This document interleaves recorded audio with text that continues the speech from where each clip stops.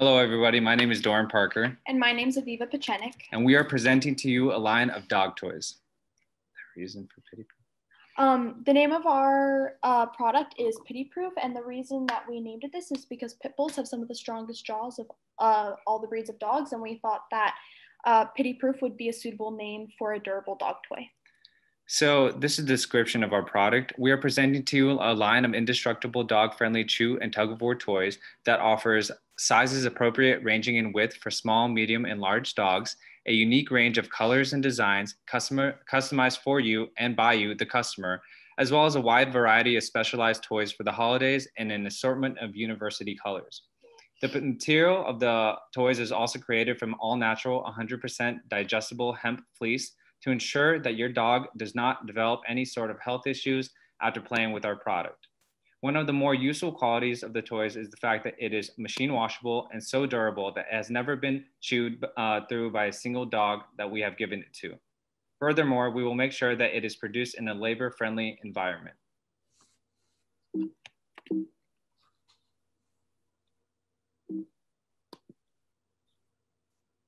Here we go. So the purpose of our product is, it started off that we couldn't find durable dog toys for our dogs to play with, and then we realized that this may be something that's kind of lacking in the dog toy industry. So we decided to sell our toys for financial gain, but we also hope to make a difference for animals, because I'm really passionate about animals, and we want to be able to contribute a certain percentage of all sales to pet rescues.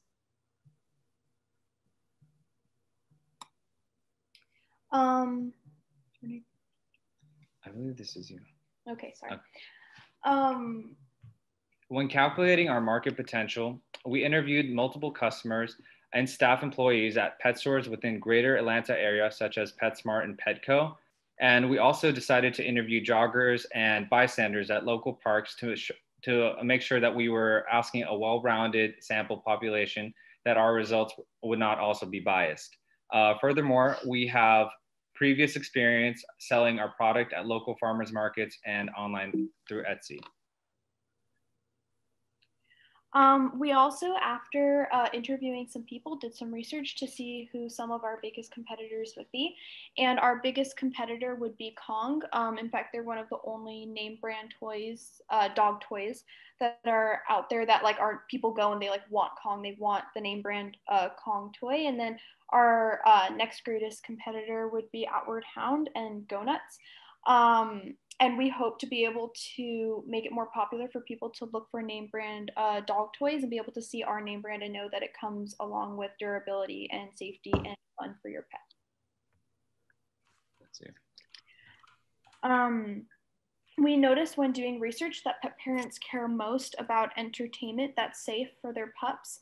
The next most important thing to people who were looking for dog toys was that it was durable. They expressed frustration at the fact that it was hard to find durable dog toys. They also appreciated things such as customization and the fact that it was machine washable. And one of the cool features about our toy is the fact that it's machine washable. And since there's little grooves in it, you can spread something like peanut butter on it or something else smelly that your dog likes the taste of, and then they can entertain themselves with the toy and they won't chew through it. And then you can throw it in the wash later and it won't cause any damage to the toy.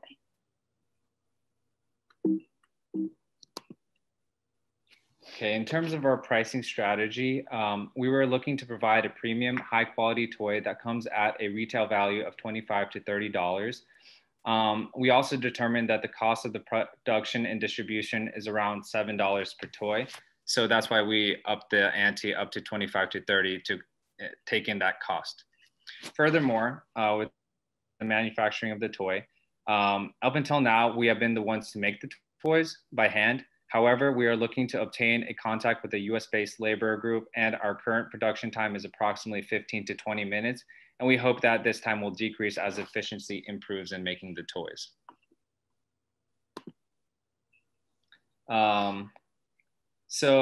This is an approximate example of an initial budget for the first 12 months that we hypothesized.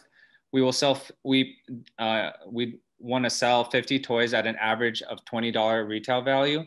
This is just an example. So we are set to have a gross margin of $600 based off of that statistic. When it comes to our further expenses, we have taken into account the cost of marketing, utilities, supplies, shipping, and registration fees, which would take the bulk of our operating expenses. And this would make our operating income of about $360. And this is all provided that we sell 4 to 5 toys per month.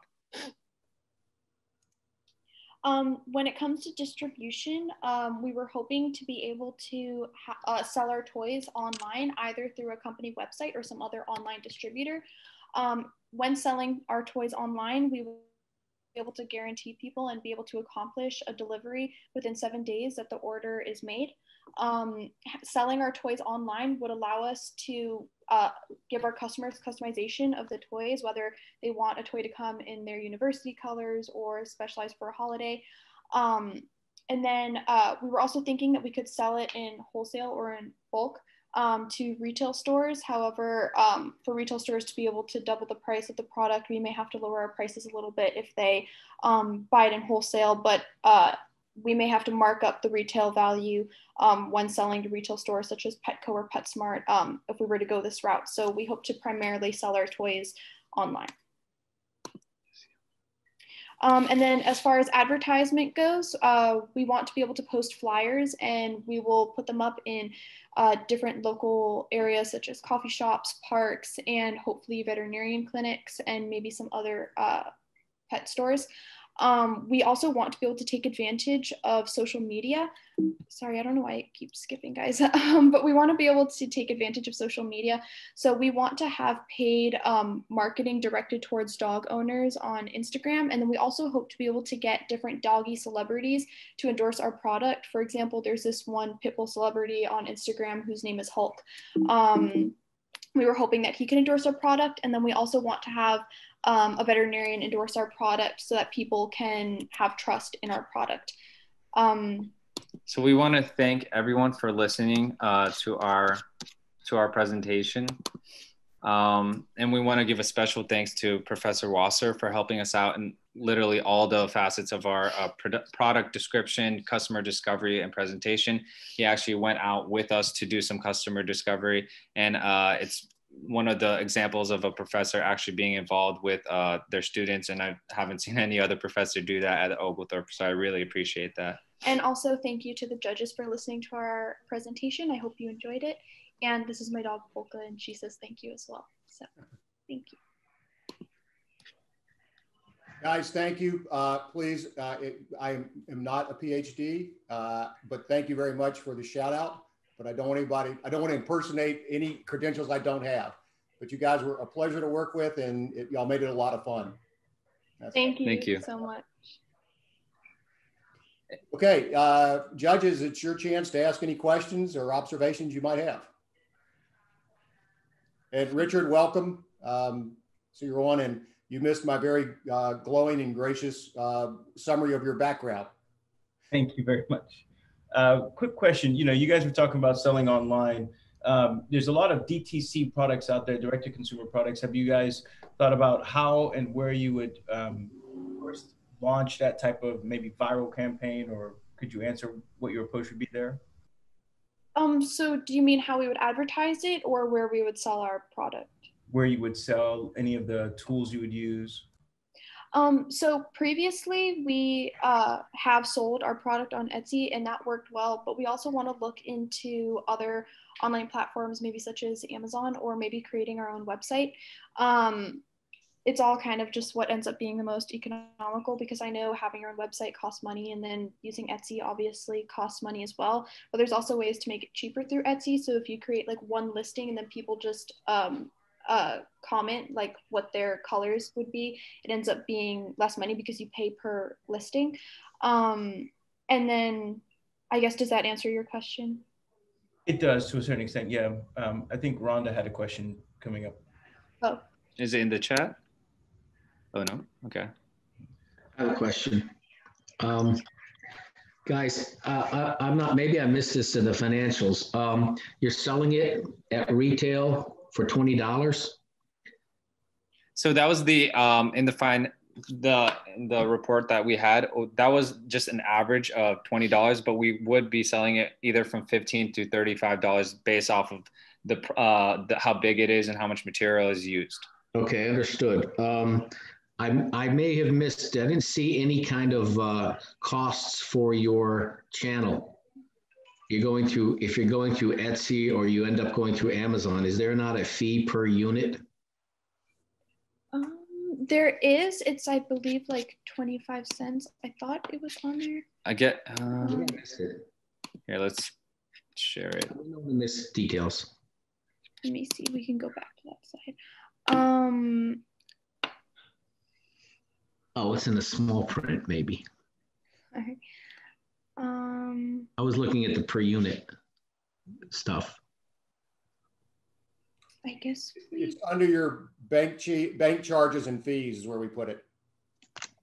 Yeah, that's probably, yeah, that's where we would honestly have it. Oh, it's not expensive though. It's just, I think it's about 25 cents per listing. And if we have, like for example, there's 5 different styles. Like we have a bone, we have a heart, we have a circle, it's like long one. And then we just have people comment the colors that they want. So it wouldn't be a lot per month. But then again, if we have our own website and we could sell it off of that, it might be even cheaper for us. Because the price wouldn't be taken out of it. Yep. Thank you. Thank you. Hey guys, this is Dennis Kelly. Congratulations on a really great promotion. Very well thought through. You covered all the bases. Very impressed. Thank you so much. So if you want to grow this business, what's your next investment? What could you use investment funds for at this point? Well, one of the things is that until now, we've never at one point had like a lot of money to put down into like the fabric that we need to create our toys, because it's a lot cheaper if we could buy it in bulk. And right now we've kind of just been going to Joann Fabrics and buying fabric. So because we just don't have more than like $50 to put down at a time for our fabric. So buying in bulk is one thing. And then another thing would be advertisement, because advertisement on Instagram can be kind of expensive, and we really want to be able to get it out there that our product is there and be able to pay for maybe some endorsements by, we were saying like some puppy celebrities, and then also pay for targeted advertising on Instagram and possibly YouTube or some other forms of social media. Great, terrific, thank you. Thank you. Thanks for talking a bit about the fabric. That leads me into my questions. I'm curious to know what was your process to identify the fabric for this, and also who certifies the safety of the fabric for the animals to consume. And on top of that, I'm interested, as you're able to grow your business, how do you ensure the supply chain? Where would you identify the fabric to ensure that you have enough to produce the toys that you have demand for? Well, there's several different places that sell fabric in bulk, and we've looked up hemp fabric, and we want to run it by a veterinarian and have them be part of the process and have them endorse the product and make sure that it's safe. And but we went online and we found several different places that sell hemp fabric. And as we mentioned before, safety is our main priority, and that was one of the bigger questions in the that people had when we were doing our customer discovery.